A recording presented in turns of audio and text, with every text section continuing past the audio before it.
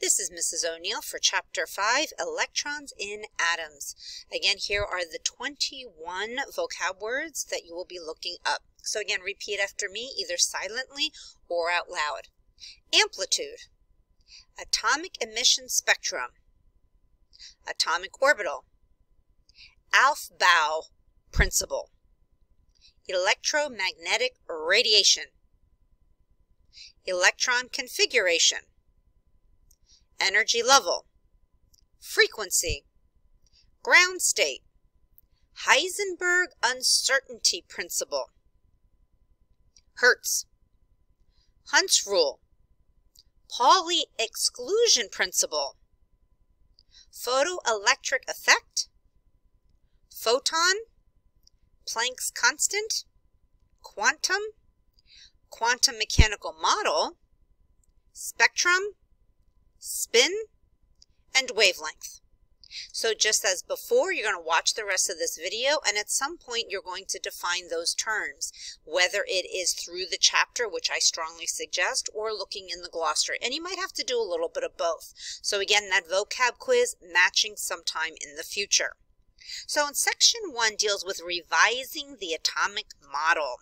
Your objective is going to be what Bohr, this guy named Bohr, this chemist Bohr, proposed as his model of the atom.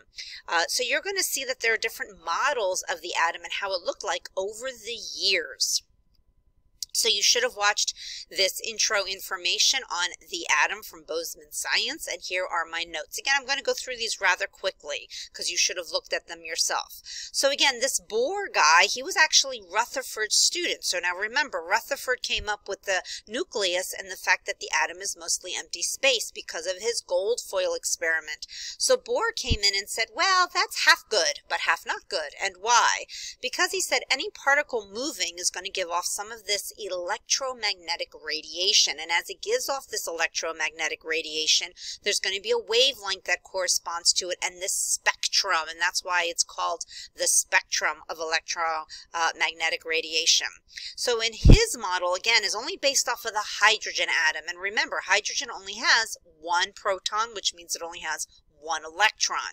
So we want to remember, though, he said that the energy, the electrons can only be found in certain energy levels, and they are going to absorb energy as they go from lower to higher, and they're going to release or emit energy in the term of photons as light when they return back down. So they're jumping here and they're jumping here. And we want to remember that it has to move from one energy level to another, however. There's no in between. Gave us a nice little flow chart as he always does. And again, on the periodic table, he kind of reviewed what those numbers are, what they represent, and how we can find the number of neutrons mathematically. So the electrons also are going to give us many properties. And those outer electrons are called valence electrons. They're really going to help us figure out how they're going to interact with each other. Then he talked about this electron cloud, and this is what I meant before, right? The electrons can go from one step to another like you're going up a ladder, but they're never in the middle, okay? They're never going to be in the middle between those ladder steps. And so we talked about how electrons are quantized. Again, those chemists like to really quantify things. That's how I like to think of quantize.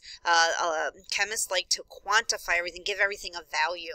So we want to remember that when an electron jumps up from one to another, for energy level to another, we're going to call that the excited state, and that's when those electrons are absorbing energy and moving up.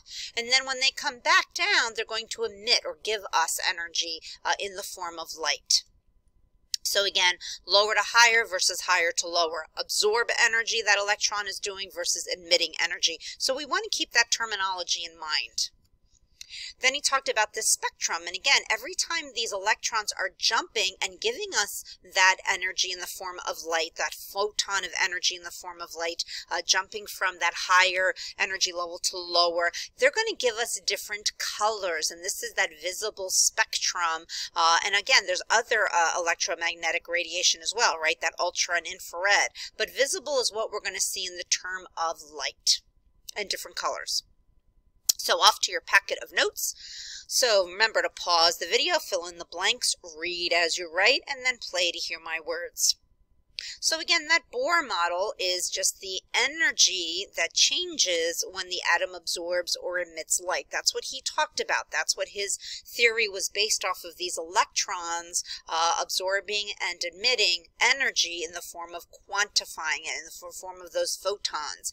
So he proposed that these electrons are really found in specific paths, or he called them orbits around the nucleus. So because he can quantify how much energy that electron is either absorbing or emitting, he can say that, okay, then that electron has to be at a specific spot. And again, those specific spots, he called them orbitals, but we're going to say that they're energy levels now.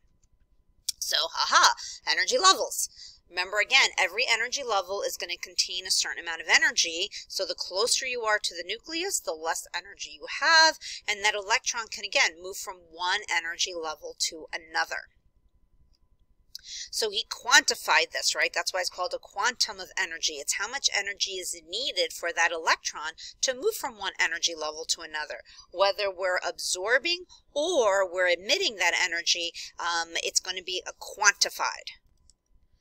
So again, that electron is being absorbed, is going from the ground to the excited state, and when electrons are emitting that energy, it's moving from that excited state down to ground state. So those are terms that we're going to learn or understand more in depth when we do the flame test lab. But you want to remember that this energy is quantified, right? That's why they call it a quantum, and it's in the form of light, and it's in the form of photons. So we want to remember absorb from lower to higher, ground to excited, and emitting from higher to lower or excited to ground. So that's going to be really important to remember here and in the future.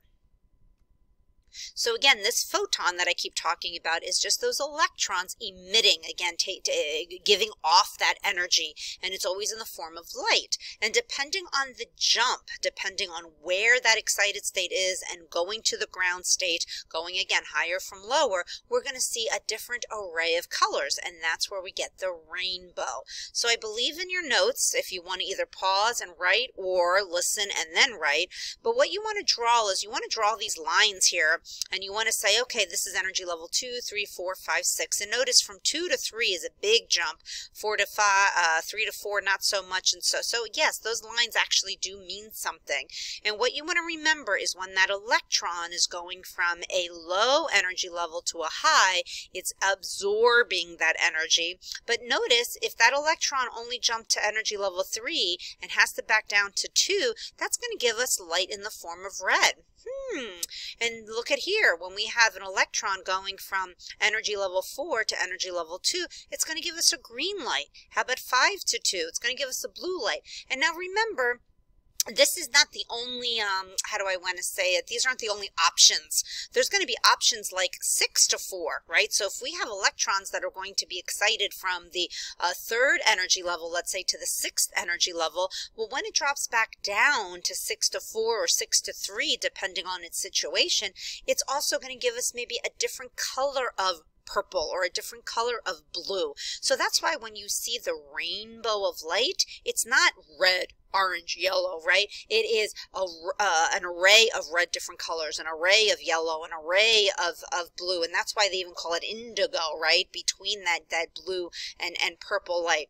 And these are what we're going to call nanometers. Ooh, this is going to give us our wavelength, and that's going to help us decide going from wavelength to frequency, something we're going to talk about in the future as far as how can we relate the color that these electrons are giving us, and in the form of wavelength, that's that electromagnetic spectrum we're going to talk about, and then we can decide on its frequency. So all of these things kind of tied together. So make sure that you're writing the different colors with the different arrows. That'd be great. And you know that in my room I do have markers or colored pencils and crayons as well that you can use if you want to wait until then to kind of color them in.